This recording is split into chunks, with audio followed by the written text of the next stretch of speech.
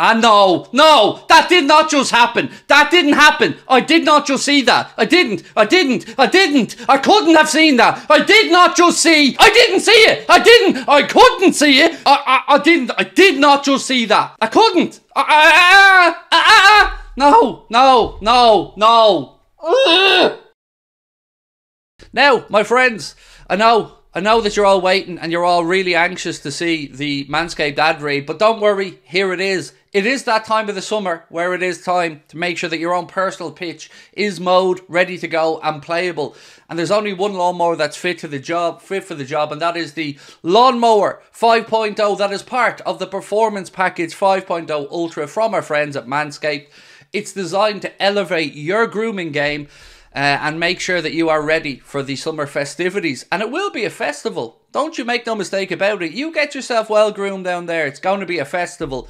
Join myself and 10 million other men worldwide who trust Manscaped for our male grooming needs. The fantastic Lawnmower 5.0. What was that? Is it a 4.0? No. 5.0.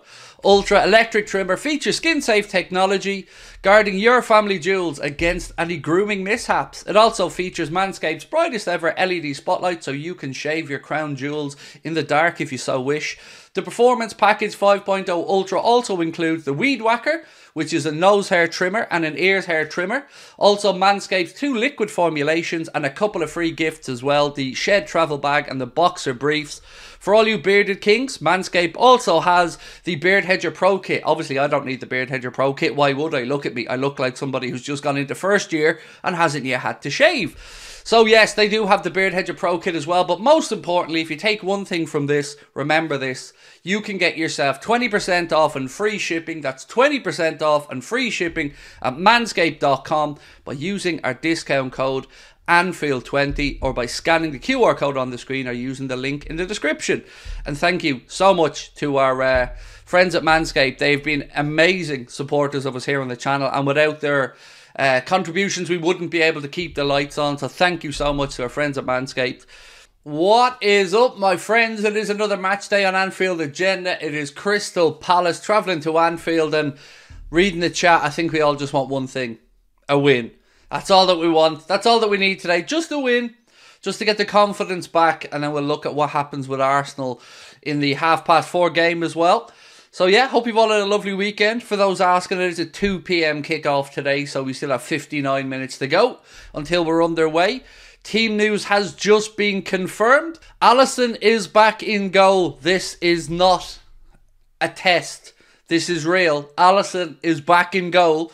Then it's Endo, Van Dijk, Kanade, Diaz, Nunes, McAllister, Salah, Jones, Robertson, Bradley. So in positional order, it's Alisson in goal, Bradley at right back, Robbo at left back, Virgil van Dijk and Ibrahim Kanade are centre backs, Endo the holding midfielder. Then it's going to be Alexis McAllister and Curtis Jones with Mohamed Salah, Darwin Nunes and Lucho, your attacking trio. So are we ready? Positivity at the ready? Because we need it today, folks. We need those positive vibes. Palace will be kicking us off. Palace in their white shirts with blue shorts.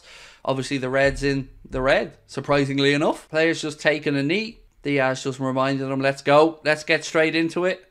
And we're off, my friends. Palace don't do the decent thing and instead immediately play the ball forward left-hand side. But the press forces them back inside their own half. Cross in early doors. There's Alisson to palm it away. We do give up a lot of crosses early in games, don't we?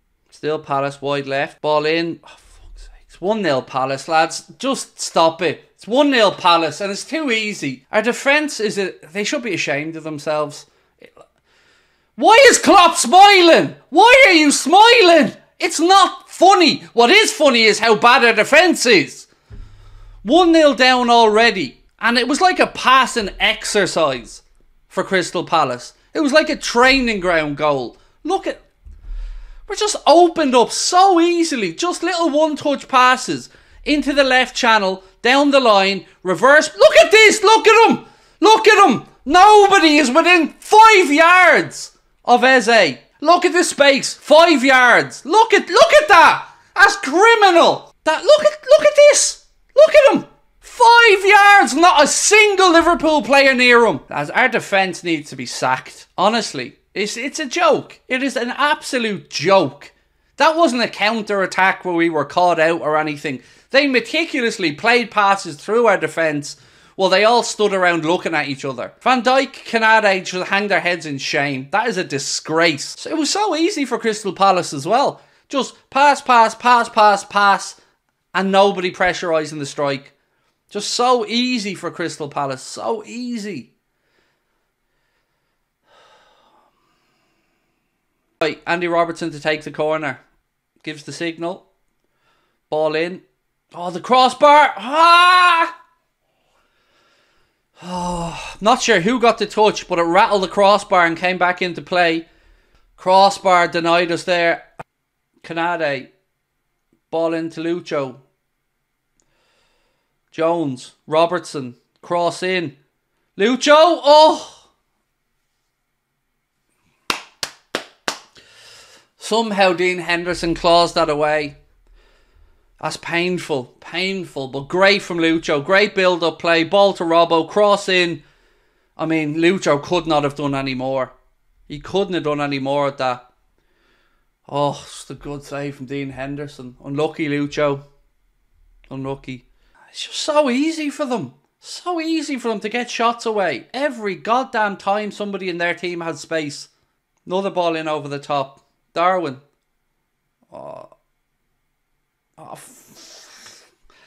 It's like Keystone Cops. Honestly, it's like they're trying their best to make it as awkward as possible to score. And by overworking everything. God. Football or any competitive sport is about making the opposition fold to your will. About enforcing your belief that you are better. You are going to win your battles. And that's what Klopp's going to have to say to these lads. There's 10 battles out there on that outfield pitch. Win every damn one of them in the second half. No giving the ball away. No lack of self-belief. Go out there and play like you belong to be there. Play like this means something to you. Win your battles and cover for your teammates. Run, run, run until you have not got a goddamn ounce left.